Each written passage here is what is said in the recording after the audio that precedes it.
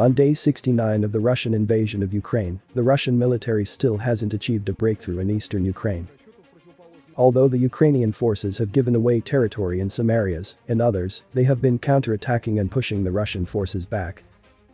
The Ukrainian front line in the area of the Joint Forces operation in the Donbas still holds despite brutal artillery barrages from the Russian forces. In some places, the Ukrainians have had to give up territory under pressure from the artillery fire. But the Russian military has largely failed to take advantage of the Ukrainian tactical withdrawals. But the Ukrainian military has been counterattacking too.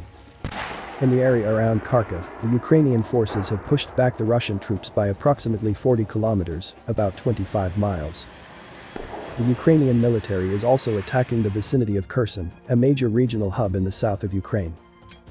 Meanwhile, the Russian military continues to suffer unsustainable casualties in Ukraine. Every day, Moscow is losing approximately the equivalent of 1 battalion tactical group in men and material. The Ukrainian Ministry of Defense claimed that as of Tuesday, Ukrainian forces have killed approximately 24,200 Russian troops and wounded approximately thrice that number, destroyed 194 fighter, attack, and transport jets, 155 helicopters, 1,062 tanks, 475 artillery pieces, 2,567 armored personnel carriers, 162 multiple launch rocket systems, 10 boats, 1,843 vehicles, 76 fuel tanks, 80 anti-aircraft batteries, 291 unmanned aerial systems, 38 special equipment platforms, such as bridging vehicles, and 4 mobile Iskander ballistic missile systems, and 84 cruise missiles shot down by the Ukrainian air defenses. A combined arms task force, the battalion tactical group is the main fighting force of the Russian military, and it is composed of a combination of infantry, mechanized infantry, tanks, armored personnel carriers, infantry fighting vehicles, rotary wing aircraft, artillery, air defense, and electronic warfare depending on its role. Each Russian division and brigade is expected to generate several battalion tactical groups, which have approximately 800 to 1,000 men. Compounding these losses is the fact that the Russian military is running out of capable reserves. On February 24, the Russian military invaded with more than 3/4 of its maneuver formations, or approximately 125 battalion tactical groups. By now, it has already lost 1/3 of that force, meaning that Moscow doesn't have the flexibility to rotate units easily, which, in return, reduces the combat effectiveness of the frontline units because of fatigue, casualties, and logistical issues.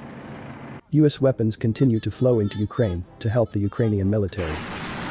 In terms of the howitzers going to Ukraine, I mean, that is moving quite well. As a matter of fact, a significant majority of the 90 that we have already committed are actually in Ukraine. And so, that continues to flow quite nicely, Pentagon Press Secretary John F. Kirby said in a press briefing. A string of unexplained fires and explosions throughout Russia continues.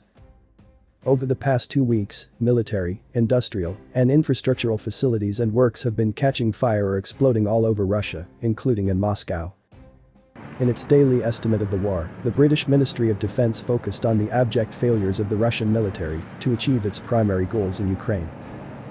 Those failures are juxtaposed with the modernization that the Russian military underwent over the last 20 years or so. Russia's defense budget approximately doubled between 2005 and 2018, with investment in several high-end air, land and sea capabilities. From 2008 this underpinned the expansive military modernization program New Look. However, the modernization of its physical equipment has not enabled Russia to dominate Ukraine, the British military intelligence assessed. The modernization of the Russian military began under President Vladimir Putin. Called the New Look reforms, the modernization efforts began in earnest in the late 2000s and aimed to turn the Russian military into a modern force, while also bridging the gap between the Russian nuclear and conventional capabilities. Failures both in strategic planning and operational execution have left it unable to translate numerical strength into decisive advantage.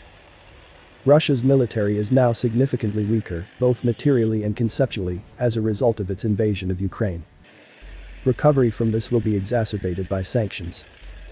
This will have a lasting impact on Russia's ability to deploy conventional military force, the British military intelligence added.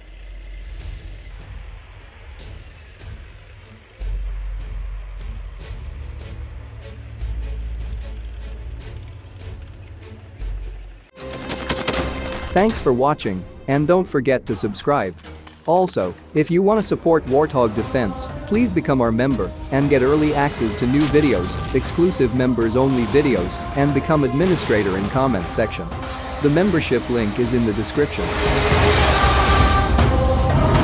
Rescues every day. We had a guy last week at 6 rescues in 6 days. You know, he's doing the job every day.